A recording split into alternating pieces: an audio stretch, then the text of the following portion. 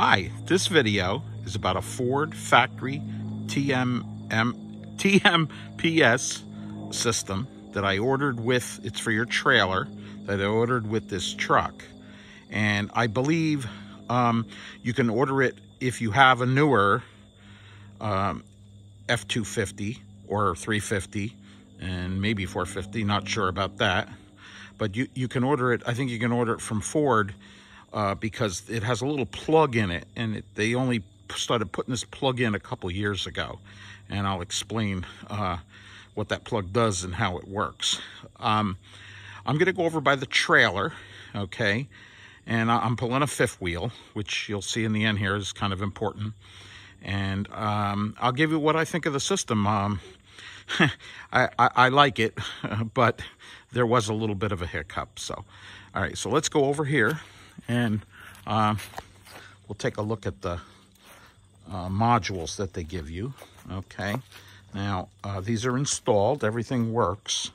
Okay, you have to have the valve stems replaced. If you can see right there, that's what they give you from Ford.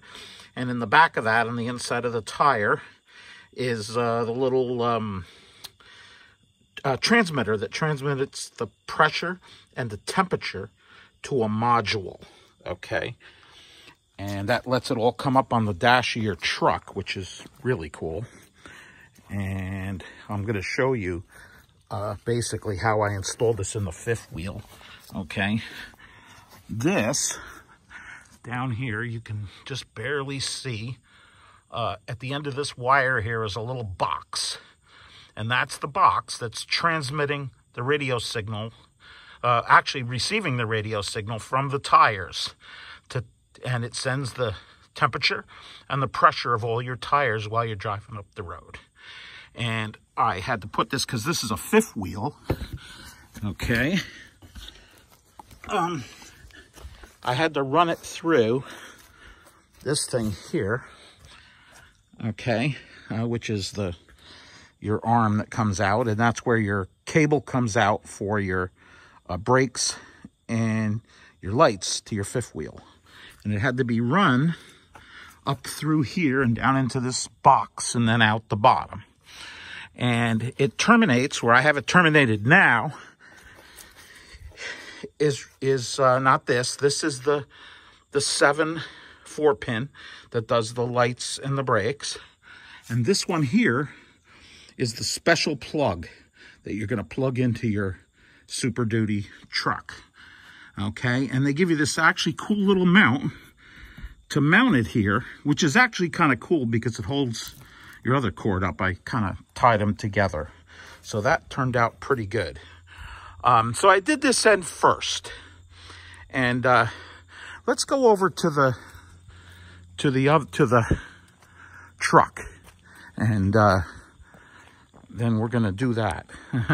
And I'll explain more. So here we are at the back of the truck. Okay, you can see this is standard on all heavy duties. Here's your 7-pin, and here's your 4-pin. Okay, and what you do is to hook this up to your truck is you get one that looks like this. This is not it, because I'm going to show it to you in a minute. It's in the back of the truck. Okay, but you get something like this, but where the 4-pin is here, if I can open it and show you, not that easy to do while I'm holding this, where the 4-pin is, instead of the 4-pin, they put, I believe it's a 12-pin, although there's only 4 wires hooked to it.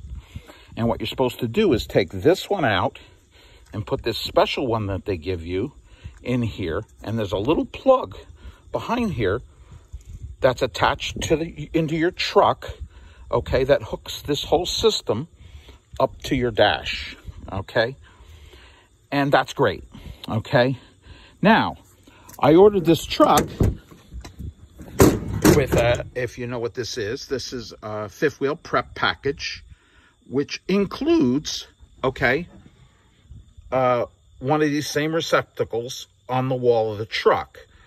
And the reason for that is you could plug a fifth wheel in without this, but you would have the wire hanging over the back of your truck and whacking on the back of your brand new truck, which most people. Now, I've seen it done, seen fifth wheels with they don't have this thing in here. They put the hitch in. They didn't buy the kit to do that and to put it up here. Okay, so I installed it in the fifth wheel thinking that the wire was going to be long enough to get up here, okay? Well, guess what? It's like 3 inches long, okay? It's got these specialty plugs on it. I tried to figure out where to get them from to make an extension. Now, I ordered the truck with the fifth wheel package, and that's included in it. You would think if I ordered the fifth wheel package, they knew I was going to be ordering a fifth wheel. I needed an extension, like a 3-foot extension that plugs into that and then plugs into this, so I can put this up there. Well, that wasn't the case, and I didn't know this till after I did the whole other end. Okay, so what I ended up doing was the plug that's down there, I cut it off. I made a wiring harness with 4 wires, soldered them, shrink them, all that nonsense, okay, and plugged it in. I could put the special module up here, okay. It did fit in there, no problem. That's why I don't understand why they just don't send you a 3-foot extension if you order the prep package. But like I said, it's a great truck, but was kind of like mind-blowing. Anyway, I did, and what I did is on the bottom end, I soldered them in because I had cut the wires off. I guess I could have tried to get those plugs, 2 of them, and make it with plugs, but they just didn't seem that easy to get. So now let me talk about the system itself, okay? That gets to show you what you're getting into here, okay? If you had to pay somebody to do all this, I don't know what it would have cost, okay? It's a Forest River 30-foot, in case you need to know. Obviously, how back far the module goes, okay, depending on the length of your trailer. I think as long as you get that module within a lot closer to the tires, it's going to work. They make aftermarket ones that you have these little things you just put on the outside. You don't have to have the tires taken off. And you put a little screen and a little box on your dash, okay, and you plug it into a cigarette lighter, and it talks to them. But from what I heard, a lot of them are unreliable. They lose connection, they get connection. With this closer, it's much better. Now, one thing I didn't talk about, this setup, which is about $500. I ordered it with the truck, okay? I also could have got, there's a cable that's wound up underneath here that's not long enough to go to the back of the trailer, but I could get a camera that also plugs into the same system, and it'll come up on my 12-inch screen. I don't know if I'm going to do that. And you would put it back here somewhere. I guess you'd put it on the bumper, but with this here, you could put it up a little, do something with it. And I don't know if I'm going to do that or not. I believe that's going to be about $250. I'm pretty sure you can order it from Ford. And, you know, now, all in all, how did it work? Once I got through making the extension and cable, which was kind of annoying.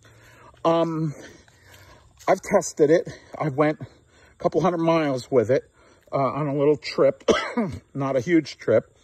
It works great, okay? It works really, really good. When you first hook up to this, nothing comes up, okay? But after you move, I don't even get a quarter mile up the street and all 4 tires come up. And I can't show you because it's not hooked up, but it is kind of cool. And you can look at the tire pressure of every tire, and you can also look at the temperature of every tire. So, and there's parameters, and I believe they're built in. I went through the menu. I didn't see any way to change them. You do tell the unit how many pounds is your maximum pressure. Okay, so, you know, obviously, if some people have 65, these were at one time. They're 80s now. Some people have more, depending on the size of your trailer, okay? This unit would definitely be easier, okay, to install in a travel trailer, okay? Fifth wheel is a little more complicated. I looked on Ford's website for an extension. I didn't see anything, so I don't think it exists, but who knows? Anyway, why would you bother putting something like this in? It costs $500. I'm going to guess you would spend $500 to pay somebody to put it in. That's my guess. So $1,000, that's a few bucks. And why would you bother with that? Well, I pulled a lot of trailers in my life long before an RV trailer, most of my life, and did millions of miles with full-size trailers. And let me tell you, tires on trailers, I don't care how big or how small, can be a real pain in the neck. And it's not just blowing the tire, it's the damage that it can do. Now, it doesn't do as much damage, although it could, to a big truck. It's happened to me. On these over here, I like my Forest River. I don't think they're the highest build quality, but I think this was built on a Wednesday. So I put 30,000 miles on it, and it really hasn't had any problems. The only thing I had to have done was I had a little, I had a seal leak on a wheel. I had that done. I wasn't going to mess with that. But everything else I've done myself. A few small things, nothing major. Trim falling off, you know. Forest Rivers aren't, if they're built on the right day, they can be, and you're handy, they can be good. They're not super expensive. There are some ones that are much better built, okay, but they cost a lot more money. Anyway, you absolutely want to have a system like this, whether it's an aftermarket or this one that comes, you know, I don't know about the other manufacturers, whether they offer it, but Ford does for their Super Duties. It's well worth the trouble and the aggravation, because when those tires blow, okay, this stuff here, which I'll come up closer and let you see what I'm talking about. This plastic here, okay, it's just plastic, okay? It's hard to see in a video, but it's not much to it. I actually lost this. This is a new piece. I lost it in Texas. And it's kind of screwed up because of the slide, but that's the way it was when I got it, and I replaced it. And it's really expensive. $250 for that piece of plastic. It's amazing. And I didn't do any body damage. The tire that blew was on the other side. And I screwed up a sore cap, and I got another little issue that I got to get to. I probably got to change the valve over here. I got it fixed, but it's kind of not the proper fix. So, and it didn't really do much to the metal over here, which was good. It was actually that front tire there. China bombs, you know, Carlisle's, you know. I kept the tire pressure up on them religiously, and once they get past, I think I had about 18,000 miles on them, and they had plenty of tread, and boom, they go. So this would prevent that. Your dash is going to light up long before the pressure or the temperature changes enough, give you time to find an exit, pull over, even if it's going flat. You'll be able to safely get to the side of the road and not get stuck in some lane that the cars are coming inches from the RV. So, you know, it's a good thing. And in most cases, I think it can prevent damage to the trailer. So anyway, that's about it. I'm very happy with the system. It seems to work really well. And I'm also very happy with the truck. Waited 9 months for it, but it was well worth the wait, because I got to order it exactly like I wanted. I wanted an 8-foot bed. I didn't want to have to deal with sliders. I wanted the prep package. Everybody was trying to talk me into the Godzilla, which is the bigger gas motor. I got the 6.2. I did a 10,000 mile trip across country with the 6.2, pulling that trailer back there, which weighs about 10,000 pounds. And I tell you, we didn't have any problem. We didn't go up any hills with the 4-ways on. And this is just the standard 6.2. Now, if you're going to get a giant toy hauler, or something, yeah, you probably want the gas. You maybe even want a diesel for something really big. But you don't really need it. You don't really save much. You do get better mileage, but you also pay a lot more for the fuel. So, and the oil changes and the DEF, and you start adding all that stuff up. The diesel, I don't know if it's worth the trouble. This is also used as a passenger vehicle for most of the year. So if it was a dedicated to just RVing, yeah, maybe the diesel would be the way to go. And you got plenty of money. It's a $10,500 option, which is kind of crazy. So, all right, I hope you enjoyed this. I hope this gave you an idea. Obviously, this is much easier to hook up to on a travel trailer. You just go right along the little thing in the front, and you just mount it right. You don't have to fish it through this thing, and it plugs in the bumper. You don't have to worry about making an extension or something. So, but if any trailer you're pulling, and you're pulling that one, the only one you're pulling, I mean, you could even, if you had two trailers, you could buy this kit, a second kit, and you wouldn't use everything in it. You wouldn't use that module, but you could put it on two trailers and switch the trailers. So it's a really good idea. It's much better than having a